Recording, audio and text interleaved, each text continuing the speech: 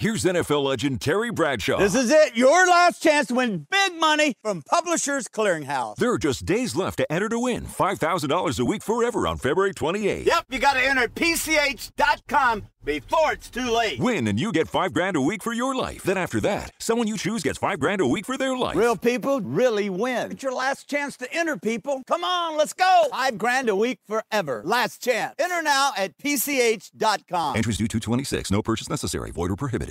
Hello, everybody, and welcome back to another WTF1 podcast. It's our third, I think, of 2022. Keeping count. Carry this on. You'll do this the entire year. You're going to be like, well, this it's is our 52nd today. Yeah. But today, we're going to be talking about the F1 driver lineups and where you, the fans, have voted from 10th all the way to 1st.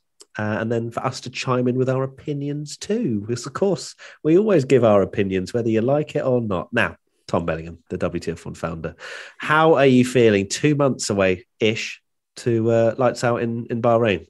Are you It's going to go really quick. We're only, 2 weeks away from car launches, pretty much. And it still only feels about 40 seconds since Abu Dhabi finished, to be honest. So you're coping okay. What about you, Katie? WTF1 author, annual writer. Annual writer. Yeah. People pleaser with your writing. Well, thank you. Like Tommy said, it seems only a moment ago that we had Abu Dhabi, but I'm still hyped and ready for this new season, new regs, hopefully a bit of a clean slate for a lot of things. So bring it on. Bring it on indeed. Now, before we dive into our ratings and your ratings and all that good stuff, WTF1 Clubhouse is back for 2022. Yes, if you don't know what it is, it's a massive camping experience we have at Silverstone where you guys can come and camp with us throughout the Grand Prix weekend. If you want to join us at the British Grand Prix on our campsite with entertainment, with an F1 quiz night, which to be fair, we didn't even know what people wanted quiz nights last year, but they did. They really enjoyed it. And I really enjoyed being the quizmaster. Live WTF1 podcasts, so much more. You've got simulators, all good stuff. Then head to WTF1.com/clubhouse or click the link in the description to find out more. There you go. And you'll see all of us there. We'll be having a great time. Now, we created a form and asked all of you, the fans, to rate each 2022 driver lineup out of 10. We then got a score out of 10 for each team based on the average, and we're going to go from worst to best and talk about each one as we go. How's that sound? You good with that, Katie, Tommy? You ready for this? Gravy. Lovely stuff. Okay, in P10. Drum roll, please. Who could it be? have Haas with 3.6 out of 10. Yeah. Well, I think it's difficult to be in a car like Haas, which we've seen throughout last year, because they were literally a Formula 2 car in a lot of respects due to their performances.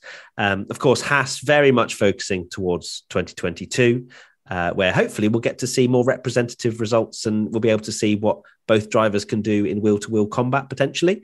But from what we saw, I think the 3.6 is very much maybe on Mick Schumacher's side as well, just maybe bumping those numbers up a little bit with some of the performances he did. Hungary is one that sticks in my mind of kind of getting his elbows out in that Haas. And I think he made Q2 in Paul Ricard, but then he did crash after that. Essentially, 3.6 is quite fair, but I think also these ratings can get roped in a little bit with the car performance. So it's, I guess it's the lineup as a whole. And we just haven't seen it, have we? We just haven't seen anything yet but crashes from both of them a lot last year, which would have cost Haas quite a bit. Yeah, I mean, you mentioned there Schumacher maybe bumping up the score a bit, but in my opinion, maybe Schumacher will be bringing the score down with the amount that he crashed and the amount that he would have cost Haas in crash damage last year. I saw a graphic. I don't think it was officially from F1, but Schumacher was the driver that apparently caused the most amount of costly damage on his car out of the whole grid last year, which doesn't surprise me because he did have quite a few offs. So not great. Hopefully he can iron that out. But yeah, Haas as a duo, obviously Mick Schumacher, Nikita Mazepin, both rookies in 2021. And although, they're both young, talented drivers, we've seen great performances from them in their junior careers. They're still rookies at the end of the day. And I have a really bad feeling that because they're so young and inexperienced within the F1 bubble, that, you know, giving feedback on the car and stuff like that, you're not going to have the same amount of knowledge and expertise than if, you know, they kept Romain Grosjean or Kevin Magnussen and partnered him with a rookie. So yeah, very fresh-faced, new bunch of drivers in a car that is definitely probably the worst on the grid. So I can see why the fans put them at the back. Yeah, I'd find it hard to argue that they're not the worst driver lineup. In terms of, you know, they were both rookies last season. Mick definitely had a lot more pace than Mazepin, but then, like Katie said, ended up crashing a little bit more. And we did see more moments, definitely, you know, from Mick, but I still think he's a little bit, obviously, well, he is inexperienced, but also he's always been one of those drivers as well that throughout his career, he seems to sort of get better after a few seasons. He takes a year to warm up, Tommy. Yeah, I wasn't going to put my Schumi fanboy hat on just yet, but yes, he takes a year to warm up. He's not like that driver like Leclerc, Verstappen, Norris, Russell, where they seem to go just straight in and it's like, oh my God, wow, this guy's amazing. He's maybe Sainz you could put under that bracket where like a lot of people have now started to discover, oh my God, you know, now he's got more experience under his belt. And we posted a graphic about Sainz where, you know, his point scoring and stats have gone up. Mick Schumacher seems more like that kind of driver that does a lot better after a second season. So yeah, I think hopefully if the Haas is better, we might actually get to see something from them, because it's so hard to judge how good they are when they're essentially racing no one. It's a bit like Williams a couple of years ago, where you just go, well, how can you grade this when they're 19th and 20th every race pretty much? Yeah, very, very difficult to rate, but alas, came out 10th by quite a substantial margin. I really do hope to see Haas a bit further up the field, at least closer to the back of the field. I think that would be a good result. But they have been preparing the entirety of 2021, so really no excuses. And they have the most wind tunnel time and everything that they could possibly need for 22. They've got. Right, that's P10, done and dusted. 3.6 out of 10 for Haas. Now on to 9th.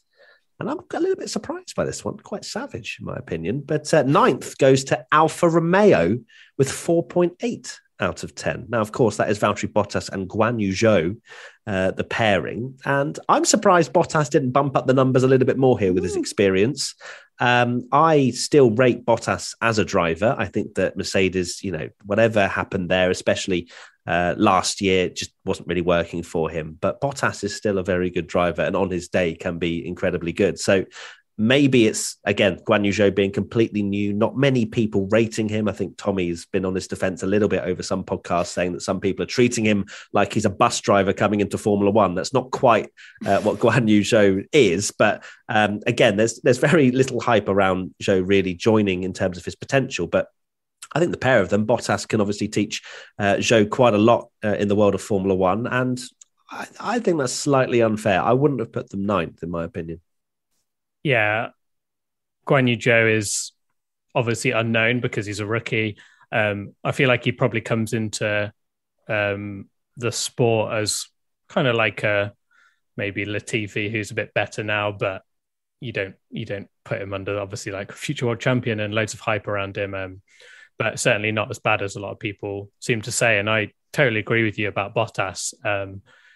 You know, we've not been the kindest to him when he's in a Mercedes, and, you know, you have to perform when you're in a top team, but he's certainly not as bad as a lot of people seem to think. And qualifying especially, I feel like we might see the good performances. His racecraft is not really there. You know, we've seen that so much, but in terms of, you know, you're not a bad driver if you can out-qualify and beat Hamilton in even just one race in your entire career in the same car. So, yeah, I agree with you, actually. I would put them personally ahead of Williams, but spoiler alert. We don't know if Williams is P8 or not. We haven't decided yet. Well, we don't know yet, but we'll find out. But yeah, I feel like probably a step too low for me.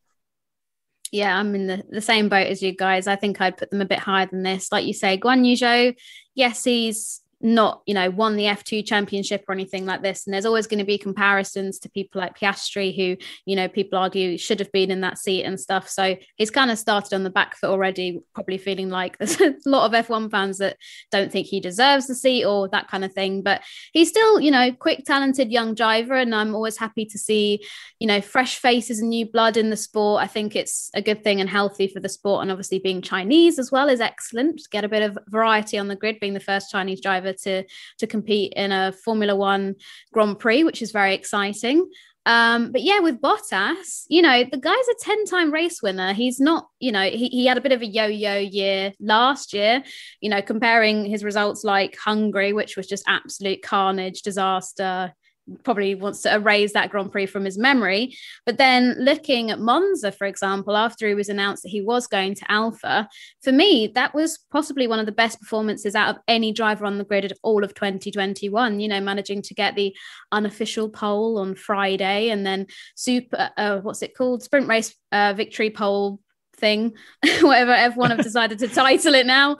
And then obviously being given the penalty, having to start from the back and then fighting his way up and getting on the podium. I think that's such an underrated performance. But yeah, I'm really looking forward to seeing how Valtteri is going to get on being a number one at a team, because with Mercedes for so long, he has been that wingman, that number two driver. And although there's been a bit of people not liking calling him a wingman, we all know that was the role that he was playing there to Lewis Hamilton.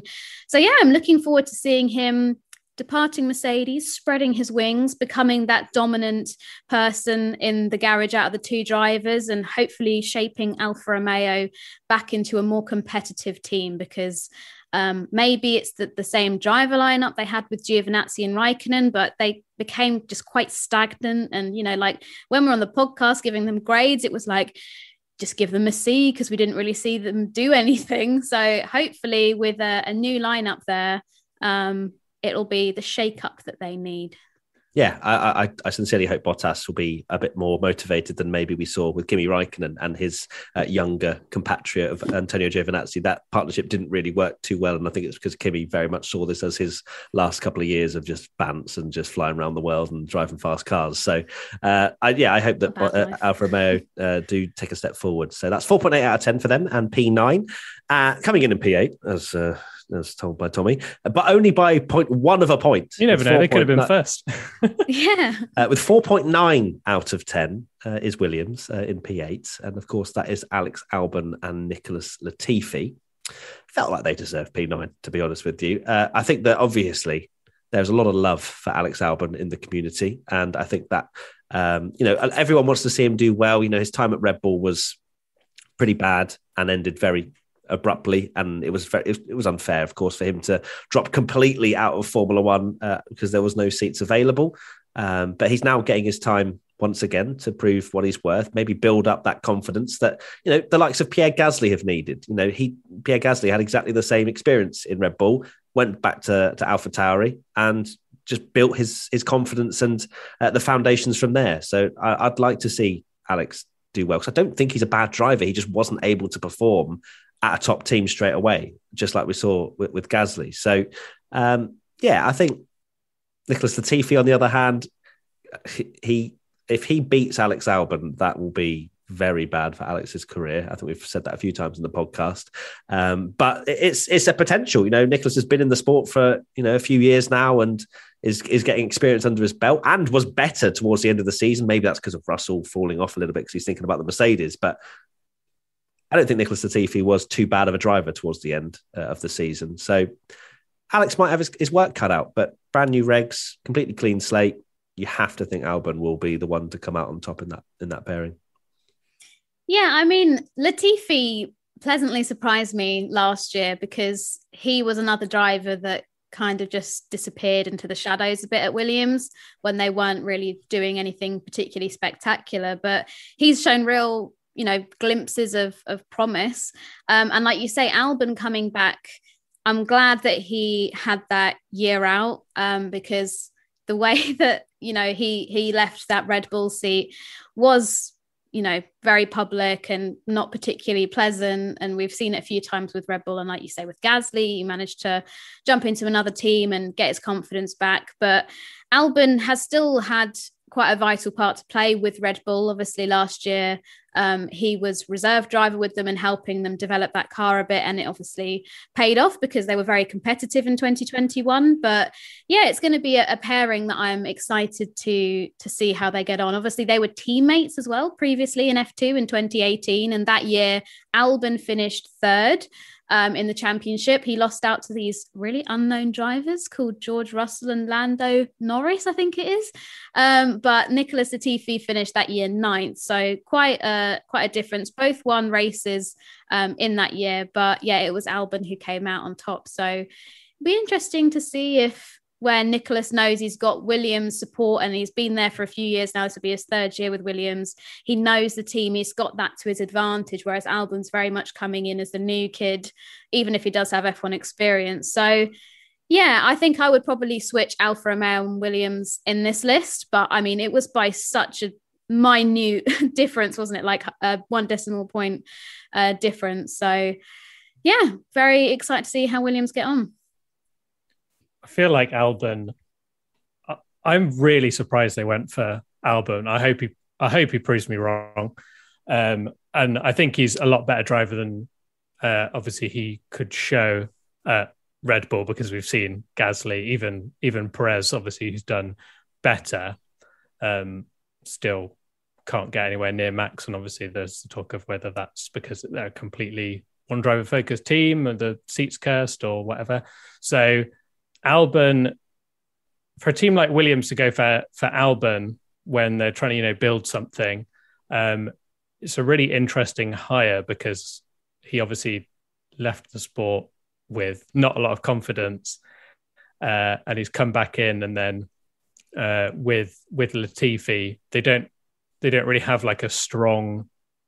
This is why I think Alfa are better, because like Bottas is that experienced driver, like a really experienced driver that's in a seat. And again, it kind of goes the same with Haas. They've got sort of 2 younger drivers, and that clearly hasn't worked. So we'll see. But yeah, I agree with you guys. I'm surprised Williams pipped Alfa, but I think that's, like Matt kind of alluded to, is Albon being very popular and Bottas maybe not so popular. This is not a popularity contest, I promise. This is the ratings. But yeah. So Williams P8 with 4.9 out of 10. We now move to P7 and Aston Martin with 5.6 out of 10. Now, of course, that is the lineup of Lance Stroll and Sebastian Vettel once again. And yeah, difficult season for Aston Martin last year, wasn't it? They were slow for quite a bit of the season. They had, odd moments of pace, but generally speaking, especially towards the end of the season, they just really began to be nowhere. As for the lineup itself, Lance Stroll didn't really have, considering all the craziness, you'd expect Lance Stroll to get a crazy result, because that's what we've seen in prior years, getting pole position at Turkey or getting a podium at Baku and things like that. He's got a few podiums under his belt from crazy races, but Lance Stroll didn't really show that from last year. I keep thinking it's 21 at the moment, but it's not. it's the new year, Matt. And of course, Sebastian Vettel, 4-time world champion, is probably boosting that number a bit up as well. 5.6 out of 10. Yeah, it's difficult again, because I think there's obviously an emphasis on the car performance as well.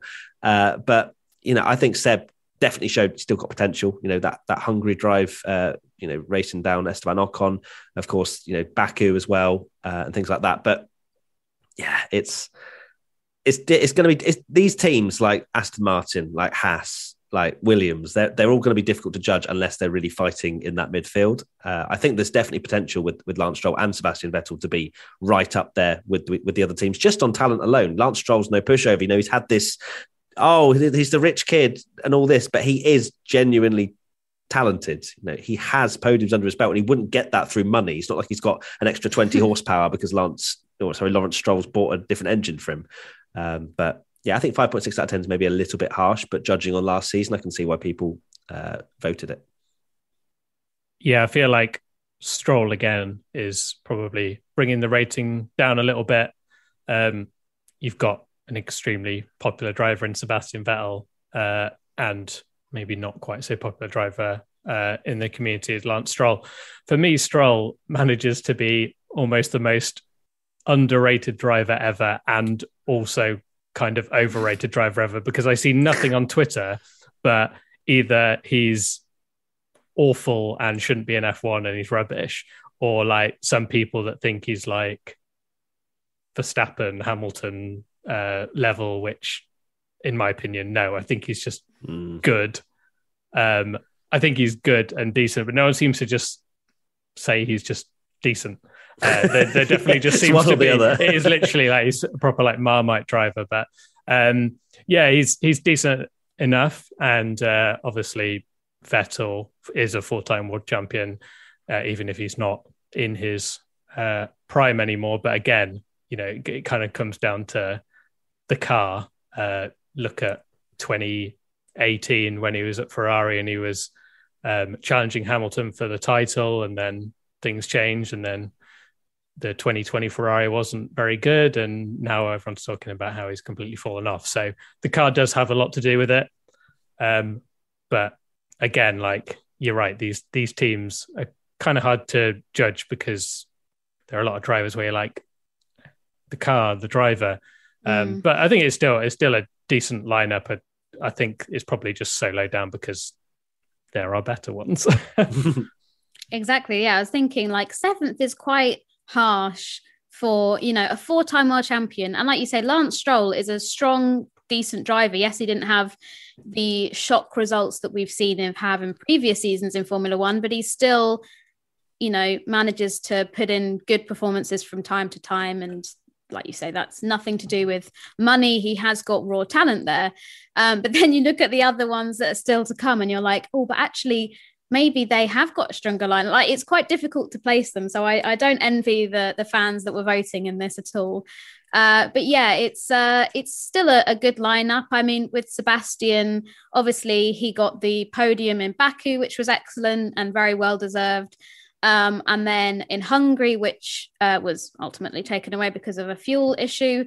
But still, you could argue that maybe with his experience, he should have won that race and passed Esteban Ocon. He was on his tail for most of the Grand Prix, yet Ocon held him off. So you could say that maybe he should have actually had that victory. But I'm quite glad been disqualified. Yeah, I was like, I'm quite glad that he didn't in a way, because I don't think my heart could have taken that like disappointment. But yeah, it's just a strong lineup. I mean, but as Tommy said, there are better, which seems mad when you put Sebastian Vettel in a team and you're still there saying, yeah, there are, people that are better on the grid, but maybe he's past his peak. Is that? I think that's fair to say.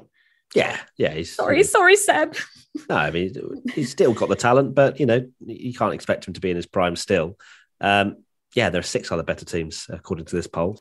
It's the new year, which means we've all got exercise on the brain. But really, what you need is to exercise your brain. Resolve to strengthen your mind with a mindfulness practice. And just like a new gym routine, you may need a little help from a trainer. That's where Calm comes in. We're partnering with Calm, the #1 mental wellness app, to give you the tools that improve the way you feel. Clear your head with guided daily meditations, improve your focus with Calm's curated music tracks, and drift off to dreamland with Calm's imaginative sleep stories for children and adults. If you go to calm.com/WTF1, you'll get a limited time offer of 40% off a Calm Premium subscription, which includes hundreds of hours of programming, and new content is added every week. Over 100 million people around the world use Calm to take care of their minds. Sleep more, stress less, live better with Calm. For listeners of the show, Calm is offering a special limited time promotion of 40% off a Calm Premium subscription at calm.com/WTF1. Go to calm.com/WTF1 for 40% off unlimited access to Calm's entire library. That's calm.com/WTF1. Using the internet without ExpressVPN is like leaving your keys in your car while you run into the petrol station for a snack. Most of the time, you're probably fine, but what if you come back to see someone driving off with your car? Why does everyone need a VPN? Well, every time you connect to an unencrypted network, cafes, hotels, airports, any hacker on the same network can gain access to your personal data, passwords, financial details, and so on. It doesn't take much technical knowledge to hack someone either. Just some cheap hardware is needed. A smart 12-year-old could do it. Your data is valuable. Hackers can make up to $1,000 per person selling personal information on the dark web. Why use an ExpressVPN? It creates a secure, encrypted tunnel between your device and the internet, so hackers can't steal your sensitive data. It's super secure. It'll take a hacker with a supercomputer over 1 billion years to get past ExpressVPN's encryption. It's easy to use. Fire up the app and click one button to get protected, and it works on all devices, phones, laptops, tablets, and more, so you can stay secure on the go. I love using ExpressVPN because I know my personal data is safe when using the internet. Secure your online data today by visiting expressvpn.com/WTF1. That's expressvpn.com/WTF1, and you can get an extra 3 months free. expressvpn.com/WTF1. So let's move on to P6. So Aston Martin 5.6 out of 10. AlphaTauri comes in at P6, which I think, interesting. Tommy's rigged the voting. Yeah. Well, no, Tommy's not voted enough, in my opinion, for Yuki Tsunoda. 6.2 out of 10 for AlphaTauri. Of course, Pierre Gasly had an amazing season last year. As much as he took a lot of headlines, Pierre Gasly, with a lot of amazing qualifying performances, but when you actually look at the points scored, some of that may be down to race pace within the car and whatnot, but AlphaTauri also messing up on the strategy a lot, which didn't give them potentially the maximum points, in my opinion. Like, for example, the very crazy decision, was it Imola, where they decided to go on wet tyres when everybody else was on inters? Yeah. Things like that were crazy things. Like they P4 on the grid, I think it was. And they were like, yes, wet tyres. It just wasn't necessary. They keep trying to do this hero strategy to get a crazy Which you do if you're knocked out in Q2 or something, and you know at the back of the grid, and you go, right, let's whack on a set of wets like Haas would do or whatever. But AlphaTauri, I feel like Pierre Gasly obviously had an amazing season. I think he's in great form going into next year. Yuki Tsunoda obviously had a brilliant result in Abu Dhabi, as I'm contractually obliged to mention by the WTF1 founder himself. But I would, I don't know. I'm surprised they're P6, to be honest. But I think they maybe deserve a few more percentiles. Is that the word?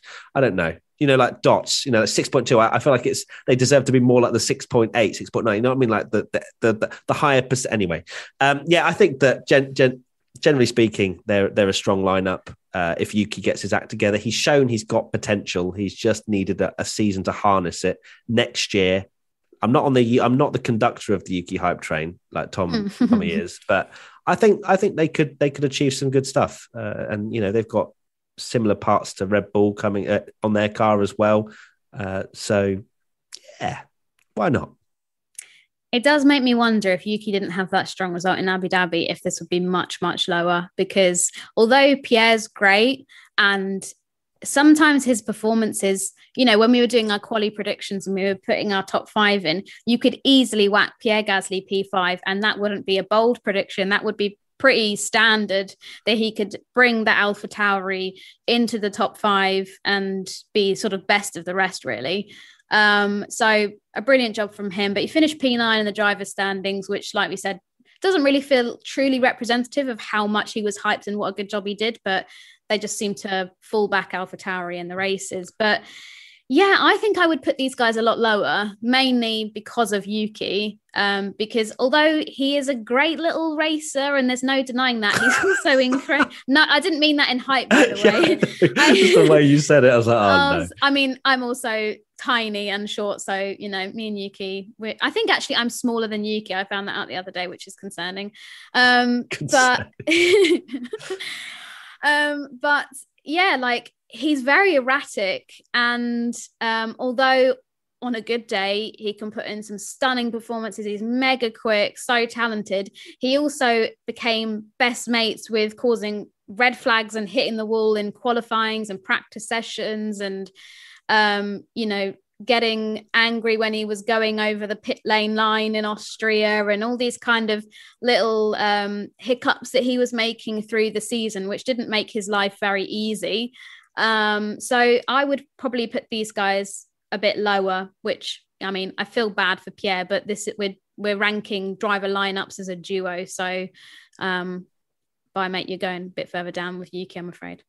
This may surprise you, but I'd put them first. I love Yuki Tsunoda. Really. No, however much it pains me to say it, yeah, I would probably put them lower than Aston Martin as well, mainly just for, I'm obviously a Yuki fanboy, but I could admit he had a pretty poor season, and still very inexperienced. He needs to have a solid year to prove. And then Pierre's a difficult one because he's been really good since he came back to AlphaTauri, but you never know. I don't want to, for me, I rate him really highly, but you never know, just how good the AlphaTauri was. It's really hard to tell how good the AlphaTauri was last year because it qualified so well, like you say. I mean, he was P2, wasn't he, in Qatar?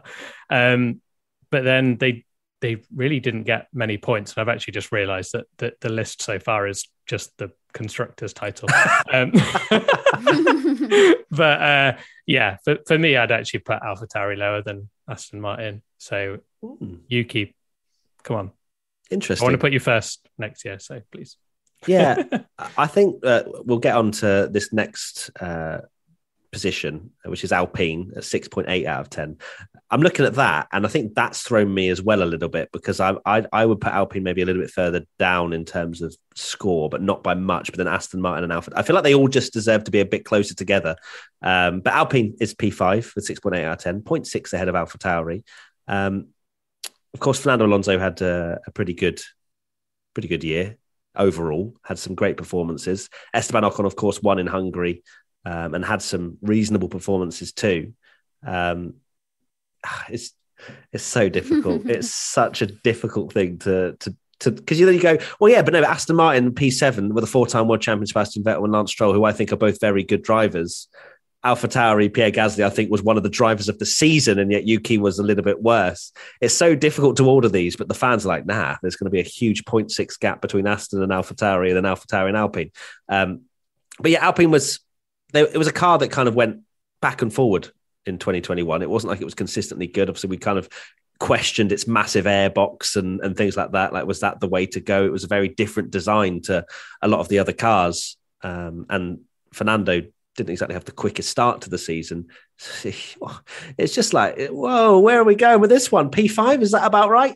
Mate, yeah, I guess so. Because Esteban won a race and Fernando had an amazing podium in Qatar. Is that where it was? Yeah. Yes. Qatar, yeah. So yeah, I think it's just great. What a great podcast. I don't have a clue. These numbers just throw my brain. Yeah. Alpine, AlphaTauri and Aston Martin.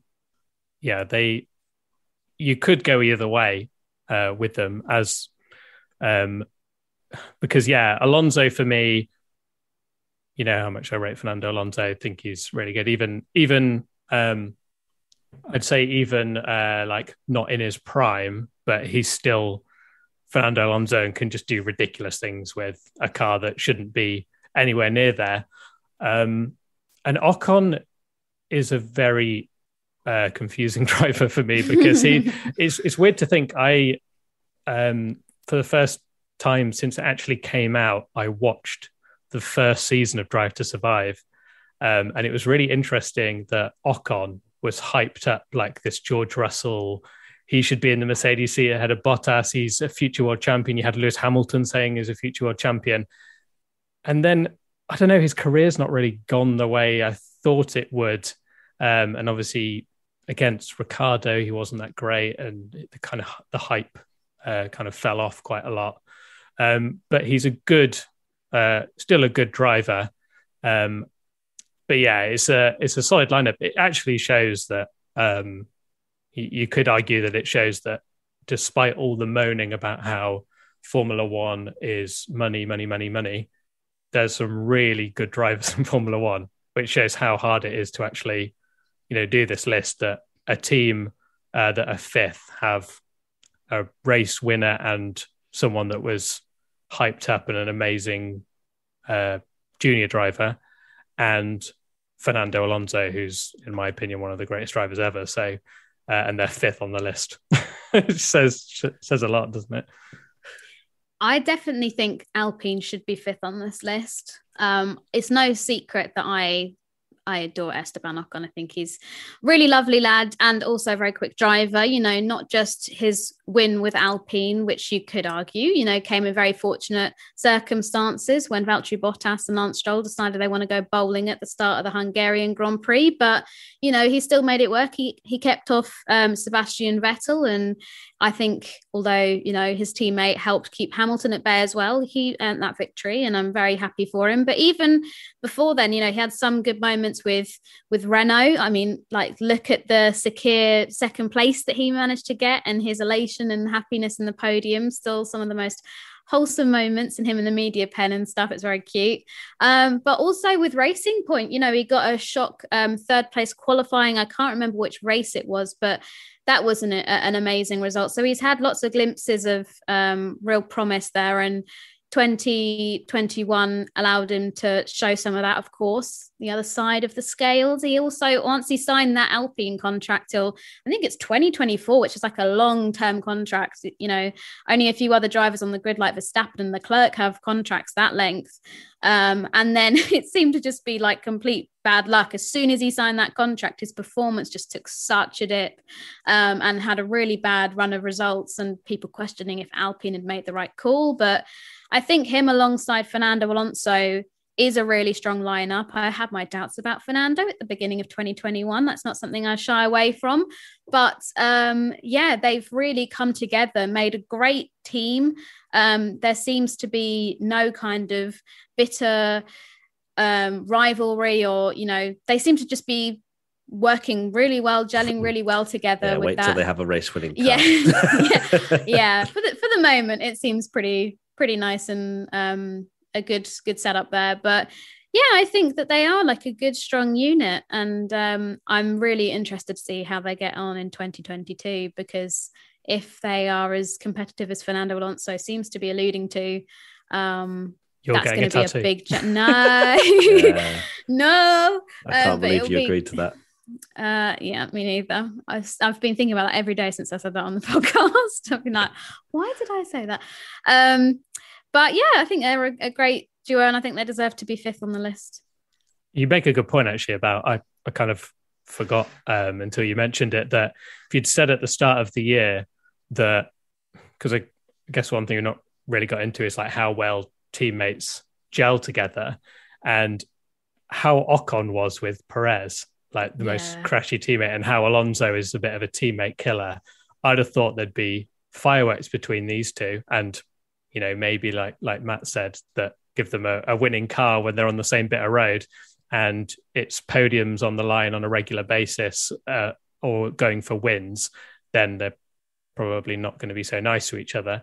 But I think it's quite surprising, actually, that they did seem to like be this really good team. Like, they were just really good teammates. And Ocon, you know, himself said that, you know, all this myth, well, you say myths about Alonso, maybe it's just because, you know, it's a different Alonso that he's racing against. But yeah, that was quite surprising, because at the start of the year I'd have gone, yeah, these two are going to fall out.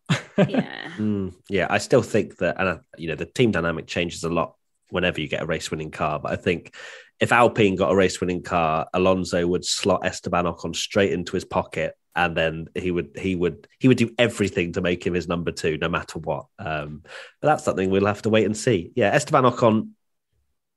It's weird, as you say, Kate, the potential, the hype that was behind him.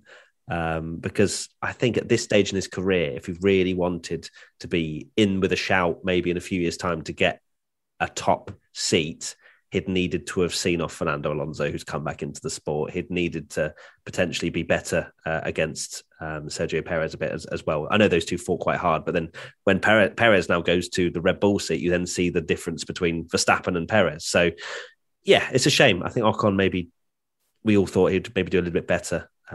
Maybe he took a bit of a confidence dip as well after he was seen with his blue bag over his shoulder leaving Abu Dhabi after losing his seat, sadly. But maybe he'll build up some confidence over the next few years. We'll see. Right.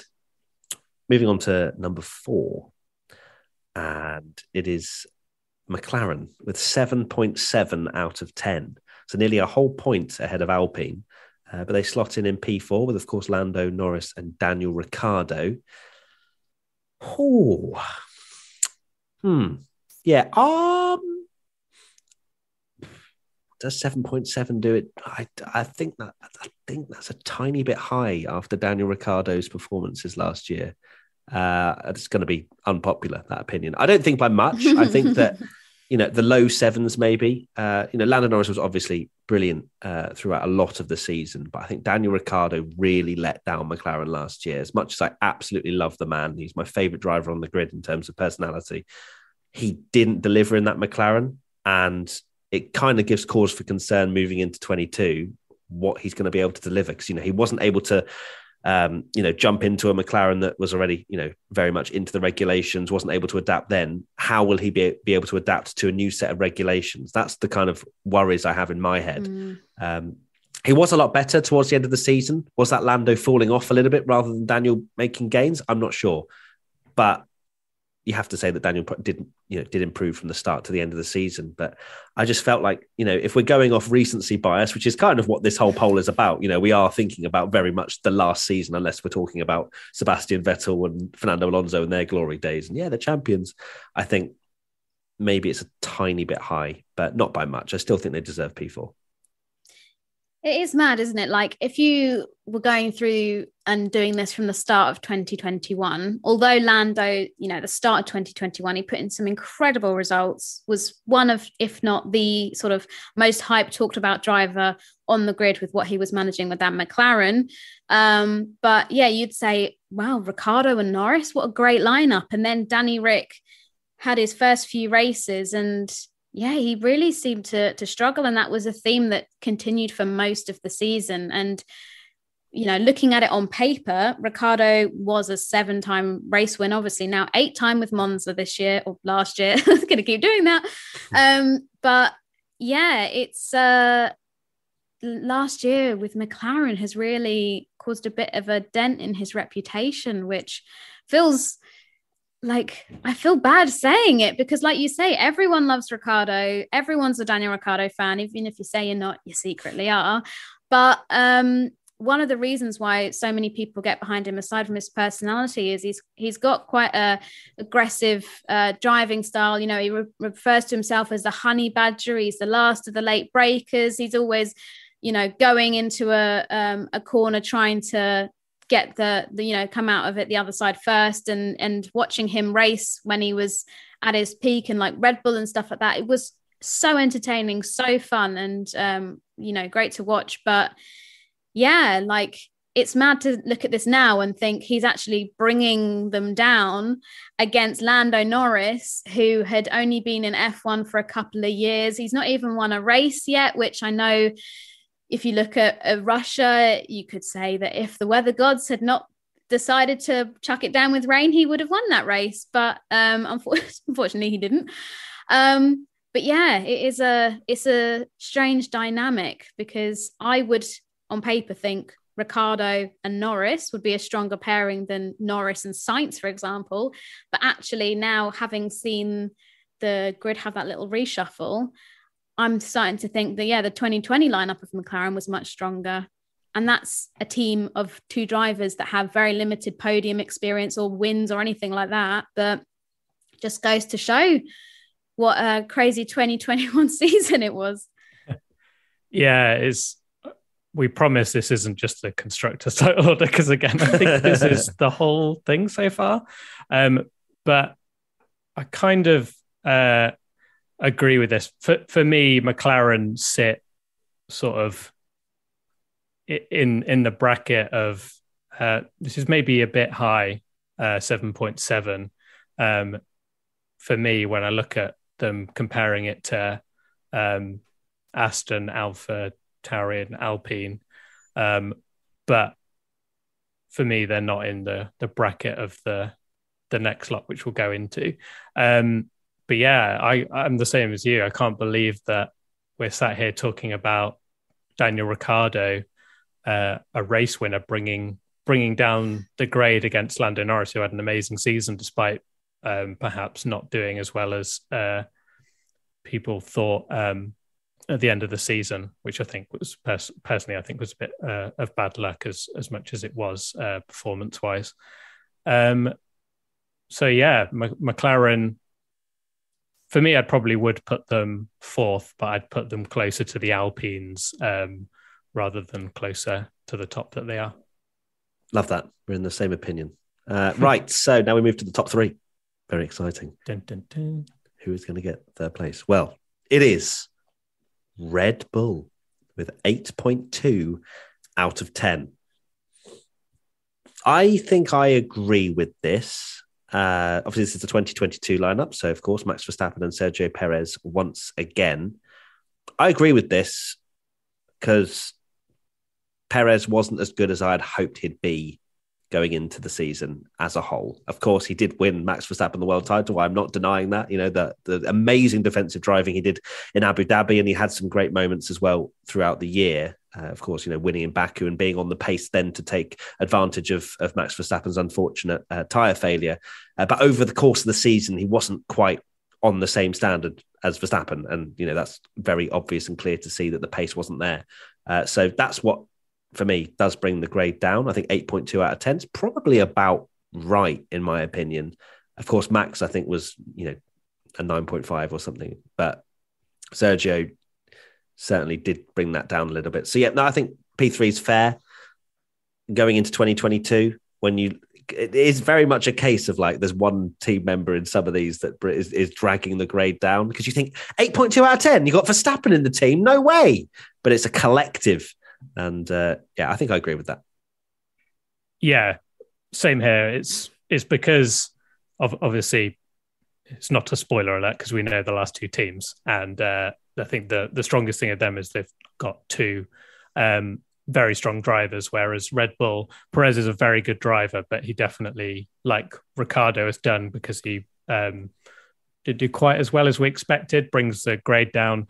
Obviously, you know, Max, in my opinion, is the best driver on the grid with Hamilton, top of the kind of pack. But then Perez, yeah, he had a good season. He's definitely better towards the end. So I feel like if he continues that into this year, it'd be like, okay, here's the Perez. Because at the end of the day, Red Bull is a tricky one, because we know that second car, you know, we're there applauding Gasly for being incredible, and after his Monza win, we're like, oh, he should go to Mercedes, he's amazing. And you know, he was in that car and couldn't do anything, and Albon couldn't do anything, and Perez hasn't maybe well, he didn't beat Max once on pace, which you think, you know, at least one race you might be able to. He's a good driver. So yeah, this is one I do definitely agree with the fans, despite my Max bias. Like it's not a collective, but that's kind of what has helped Max win the driver's title, and could be the thing that helps them next year. You know, the other two teams having two good drivers battling against each other. Maybe this is the advantage for Red Bull as a driver lineup, that they do just have one really good driver. We've seen it before in the past, that it works with like a Michael Schumacher or whatever, where, you know, he's just going to get the best out of the car and he can win the constructor's title on his own, so it doesn't matter. Maybe this is the way to go. But yeah, I think 8.2 is a fair rating. Yeah, it's a funny one, because like comparing the last two that we've got, they've both got two drivers which are at the top of their game, which is why they're at the top of the charts, because they make such a strong duo. But it's not to say that Perez is weak and, you know, it's just all Max and Perez is sort of like really struggling and trailing behind, because we saw towards the end of 2021 that Perez got comfortable within that team. He's was able to make calls to the car to make it more suitable to his driving standards. And I'm not sure if that's maybe an age and experience thing, where he's, you know, perhaps, and this is just me coming up with ideas and scenarios in my head, but maybe with Gasly and Albon, they were so young that maybe they were afraid to ask for things to be set up in certain ways, or didn't quite know how to convey how they wanted the setup to be. Whereas Perez, you know, he's been in Formula One for like a decade almost, and he's got so much knowledge and expertise under his belt that he could ask for, you know, ABC to be done to the car, and it was towards the end of the season. I'm not sure why his performance picked up, but I would guess it was something to do with, you know, setup and getting more comfortable within that. But yeah, Perez is still a very strong driver. You know, on his day, he can pull off some amazing defending driving and all that kind of stuff, hold people back as well. So yeah, I think it's right that they're in third. Well, obviously Max Verstappen is their reigning world champion now, so it's obviously a very strong setup. But in comparison to the other two, that this is the one that's got a dynamic of one driver that is a lot stronger than the other. Not to, like I say, Perez is rubbish or anything. It's okay, Katie. You're allowed to say that Max is better than Sergio. Well, yeah, but okay. I'm not saying that Perez is rubbish, because he's not. It's just Max is better. He's indeed. Music to Tommy's ears. Yeah. Right. Yeah, the person that finished ahead in every single race is the better driver. But controversial. Controversial. Katie comes out with a shocking opinion. Right. Now we get to the final two. In P2 and not winning the driver poll by 0.01 of a point. In P2, it is Mercedes with 8.84 out of 10. Of course, the brand new lineup, or at least one half, is Lewis Hamilton and George Russell. I think this is a little bit high. I think that we're probably looking at the 8.5 region, in my opinion, for Lewis Hamilton and George Russell. I think, obviously, Lewis Hamilton, you know, we don't need to really go into his accolades, 7-time world champion. You know, let's not talk about 2021 in case you're a Lewis fan. You know, he is one of the best drivers on the grid. He's very much getting towards the stage now where you'd expect naturally, getting older, his performances are going to start to maybe tail off a tiny bit. Maybe next year won't be that, because he will have a fire in his belly if he decides to carry on. We might have to change this rating if he bins off Formula One and we've got Nico Hülkenberg in the seat. But for me, George Russell had amazing performances in that Williams. You know, he really took that car in certain situations, Spa qualifying, for example, and put himself in a position which he did not deserve to be. The one thing that holds me back from giving him Mercedes needed 9.5 or whatever, is that we haven't seen him, apart from obviously Bahrain, that time where he filled in for Lewis Hamilton. It was a great performance, but he was beating Bottas, and also it was one of the easiest tracks to learn. Like there's still a tiny bit in me where I'm like, I need to see George Russell do this in a top team where he's had the pressure of the whole season on him. You know, now it's time to perform. So looking at that, there's just that tiny bit of, right, I need to see him be a race winner. I need to see him beat, you know, Lewis Hamilton on time to time, like Bottas did when he had his peak at Mercedes a few years ago. So yeah, I think 8.84, maybe a tiny bit high, but they deserve P2, in my opinion. I have quite a different opinion about Russell, in that I think that he's going to be, I'm not saying challenging Hamilton, but like from the snapshot that we saw in Sakir, when obviously he covered for Hamilton after he got COVID, I was like flabbergasted at what he was able to do. And that's a big word. But, you know, he got called up last minute. I'm sure there was an element of the whole situation where he was like, oh, you know, I've got one chance, or to quote the great JLS, as I used to be a big fan of, you only get one shot, so make it count. You might never get this moment again. And, you know, he really made the most of it. He had, his shoes were too small. He couldn't really fit properly in the car. And yet he managed to pretty much, nearly beat Bottas in qualifying, and then managed to get the lead at the start of the race. And I think without all of the drama of the pit stop shenanigans and then this reported puncture that he had towards the end, he would have beaten Bottas comfortably, won that race, and you know, he did a great job. And we've just sat here in the same podcast and said how good Bottas is and how he could challenge Hamilton on his day. So I'd like to think that Russell could come in and do a similar kind of level with Hamilton. It might take a bit of getting used to. He might be, we've spoken about this countless times on the podcast, but, you know, not wanted to come in guns blazing as soon as we get to Bahrain. He might try and keep his cool a little bit and get comfortable within the team and then start putting in these performances and being really close to Hamilton. But I have faith that Russell is going to have a good season.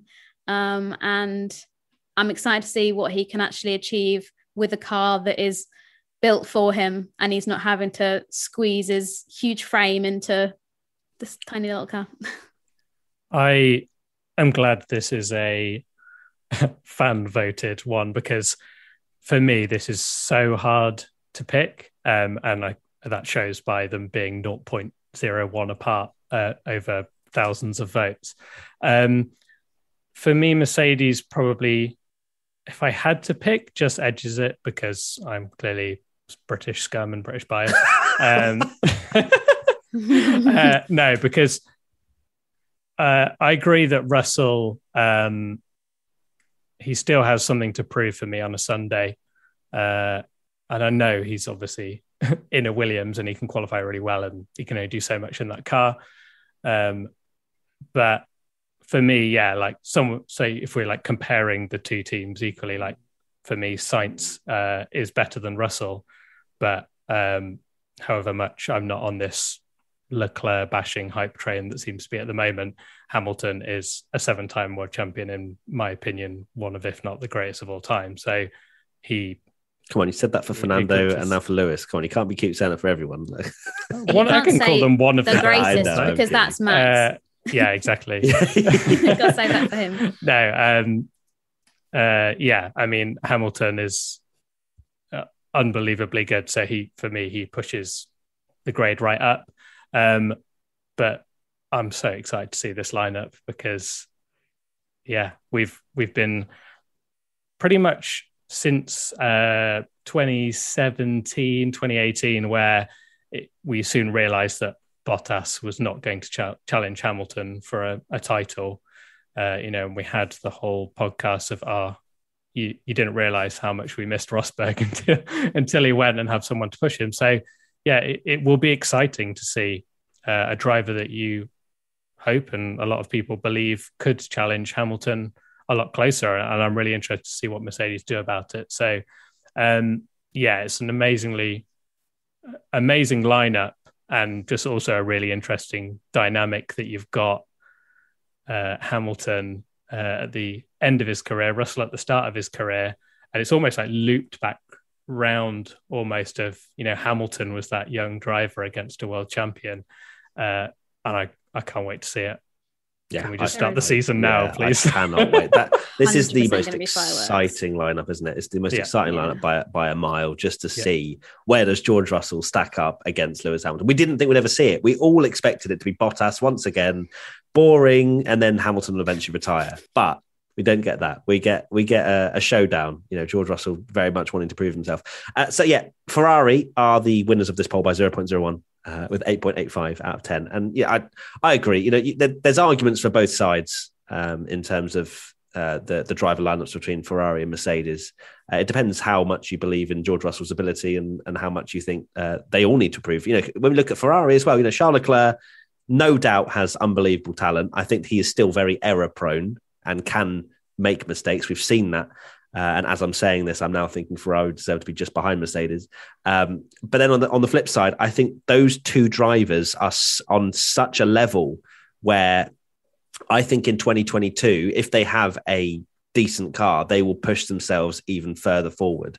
And Carlos Sainz proved that he has the pace to match Charles Leclerc. I don't think over the course of a season he's maybe as good as Charles Leclerc. I know he beat him in the standings, but there's plenty of different variables if you want to dive into that.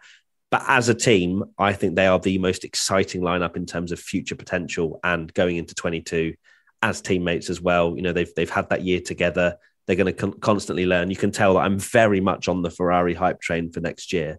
This year. It gets shot every time we get the years wrong. Get the years wrong. You can tell, but it's nearly the end of January, Matt. Get it together. But I can see the arguments both ways. am I going to stick with my guns and say Ferrari are the most exciting and potentially best lineup for this year? Yes, I'm going to stick with it, but it is marginal. And please don't hate me. I am fanboying, and I will fully accept that. Yeah, it's so close, this one. We did a graphic recently of pick 2 drivers for 100 million, and we put like different tiers of like race winners, champions, blah, blah, blah.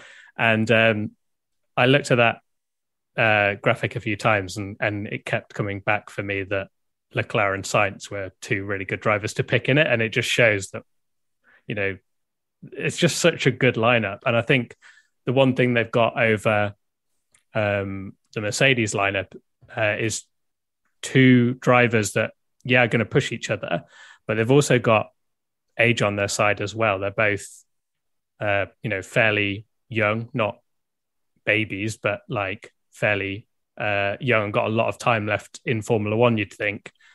And I'd even say both of them, for me, are in the top 5 drivers in F1, talent-wise. So, really, really exciting. For me, Leclerc has been a bit underrated by a lot of people because of what happened last year. And I think a lot of that, he is definitely error-prone, but I don't think it's a coincidence that the error-prone drivers, and I can sympathize as a Max fan.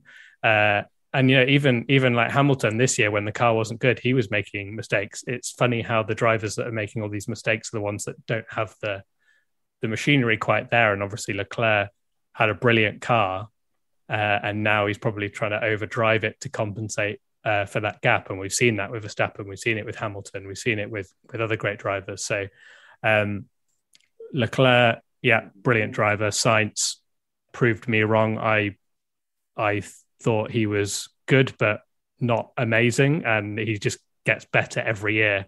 And has, for me, he's definitely in that top. Not quite top, but he's proved to be one of the best in F1 now. So it's such a good lineup, and I understand why Ferrari fans are on such a big hype train, because they've got an amazing lineup there. Yeah, I think this one, like you say, is so close with Mercedes, but I think it might just pip Mercedes as the best driver lineup on the grid. One thing that stands out with Sainz and Leclerc compared to, the other drivers that we've got in our top 5 or top 6, top 7 even, is that they are the lineup with 2 drivers that are of similar age and similar experience, which could be why we are putting them on such a level playing field. Because if you look at Mercedes, obviously, as you said, Tommy, Hamilton, 7-time world champ, sort of maybe coming towards that end part of his career now. Russell just joining. Red Bull, you've got almost the opposite way around, with Max being the younger driver and Perez being the older driver, but it's Max there that it's got the interesting age dynamic. Same with McLaren, same with Alpine. Young driver Fernando Alonso, who's just, I think, he turned 40 now, and Esteban Ocon, who's still very, fairly young, and Aston Martin has got the same dynamic. Alfa Romeo have. But Ferrari for me is just the right balance of super fast, talented, maturity as well. They've done just enough time in Formula One to get an understanding of what is really needed from them. And although last season we did see quite a lot of irrational mistakes, whether that's Monaco qualifying, sorry to bring that up, Matt, I don't mean to cause you to shed a tear at the thought of that. But even with Carlos, he had his fair share of shunts with the wall, and normally at the most inconvenient of times. I know you could argue, I guess, in the race is quite an inconvenient time, but right before qualifying in FP3, he had a shunt with the wall. I think it was in Zandvoort, and a few other knocks and bashes as well. But I'm hoping that they've got it out their system, and if they can erase those mistakes, and they've got this amazing power unit behind them that they've upgraded, and this fresh, clean slate, that Ferrari could be the team to beat. I kind of want to change my mind now. Oh, hello! You want to come on the Ferrari hype train? Come with us. It's so difficult. it's so difficult. Choo-choo. I think what I'll say is if Get a return ticket. I'll still go with Mercedes as the better lineup. But if I was starting a team now and had to like pick a team for like longevity and future and everything, I think Ferrari are looking in the best shape. Well, I should hope so. Otherwise, Hamilton's going to be about 45 by the time you've developed. I wouldn't put it past him. Yeah. So, well, if you've been watching live, Team WTF1, thank you to you guys. You've witnessed the biggest jinx in history, probably, as Ferrari come out and be the 8th slowest team next year. Win. Yeah, Haas World Champions confirmed. Yeah, can't wait. So there you go. That is the rating. So it goes Ferrari, Mercedes, Red Bull, McLaren, Alpine, AlphaTauri, Aston Martin, Williams, Alfa Romeo, and Haas are the top 10. So I say top 10 like there's any more. There's no more teams. But yes. So there you go. Ferrari win. So I'm ready. They've had their first win of the year, and I am totally buzzing about that. Tommy, final thoughts? Yeah. Wow, please, that's got to be your worst final thoughts. Yeah. There's so little to. There's so little to say. So little going on in that gone brain. everything. Yeah. Please vote for us in that podcast thing if you can get the website to work. You're just going to use that every single time Yeah. until the voting closes. Brilliant. Katie? I also don't have a thought. Come on. You have all these thoughts about these teams, but as soon as I ask for one more thought, you're like, nah. Yeah. Anything, Katie. Really, literally anything. So this is what it's like. Wow, it's the start of 2022. Lots of teams have announced their dates for launching their cars. Is that a final thought? What about your thoughts like, It's just news. I am excited for the car launch. It's not news just in. My final thought I'm is... getting reports. I'm excited for the car launches. There you go. I will write your final thoughts from here on in. So you can Thank just be you. my What are robots. your final thoughts, man? My Yeah. final thoughts are, wow, can't believe it's 2 months till the start of the season. I need it to be closer. I've kind of said at the end of the It's gonna season, fly by. I'm ready to have a bit of a break. Now I'm ready for all the controversy and carnage again. It's about 3 weeks. Fine. Any more than that, I'm not happy. Of course, I accept they need to have a break, but I just need it back. So thank you, everybody, for watching and listening. Hashtag WTF1 podcast if you want to get involved in the conversation, as always. And that is pretty much it. We are available on all platforms, so please give us a like, comment, subscribe, or wherever you are. Doesn't matter. Oh, I thought of something. I think you can rate podcasts on Spotify now. So do that. Please if do. you can. Ooh, Please rate okay. it. Tell us your final 10 thought. out of 10. That would be great. Give us your final thought in the comments of wherever you are. So that is it. Thank you, everybody. Thank you to Team WTF1 for watching along live, as I say, and we'll see you very soon for another podcast. Bye! Frank! Yawn if Charles Leclerc will be world champion. Yes!